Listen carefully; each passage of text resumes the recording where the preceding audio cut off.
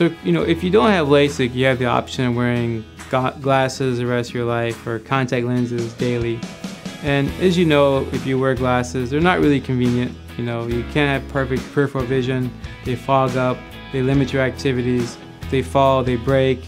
And then if you depend on your glasses and you don't have them, you're kind of handicapped at that point. So glasses compared to LASIK is really about convenience, lifestyle, function, and actually not just an alternative, but a better alternative than what glasses can provide. Contacts are an excellent choice as well, but as we know, contacts are more difficult to maintain. There's risk for infections, there's problems with tolerating the contacts. Sometimes we sleep in our contacts by accident. That increases the risk for having infections or complications.